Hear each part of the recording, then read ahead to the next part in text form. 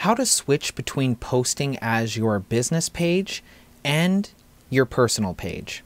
Hi, my name is Jesse Rodriguez with MyVideoPro.com, and I am excited to give you this great Facebook tutorial about how to switch between your business page and your personal page when posting.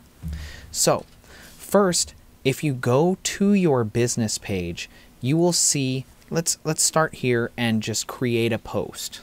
Now, how you tell if you're posting here as your business page or as your personal profile is this little box up in the top right. So if I want to post it as that business page, then I would just leave it as is.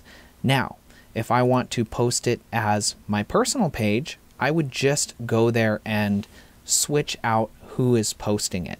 Now, if I'm doing it here on my business page, it's going to act differently. Meaning if I'm posting it as myself, it's going to post it to the business page's wall.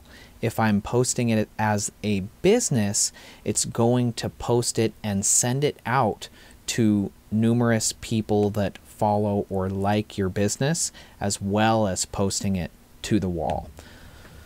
Now, when it comes to commenting on someone's post, it's very similar. So if you want to comment on a post as your business page, you would just switch it up here, or if you want to comment as your personal, you can just switch it. So it's very easy to know and change who you're posting as when it comes to utilizing your posts for your business page and utilizing your posts for your personal page.